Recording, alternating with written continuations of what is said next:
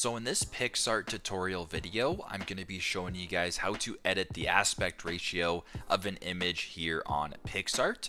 So once you have PicsArt open up on your device, simply go into your design. And if you want to change the aspect ratio of this design, it's super simple. Go to the bottom left and press on where it says Tools.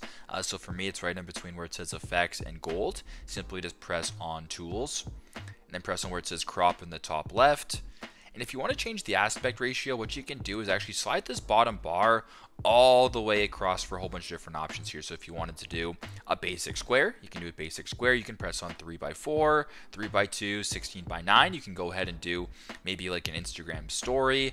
You can do maybe a Facebook cover. You can do a Twitter or an X post, whatever the case is.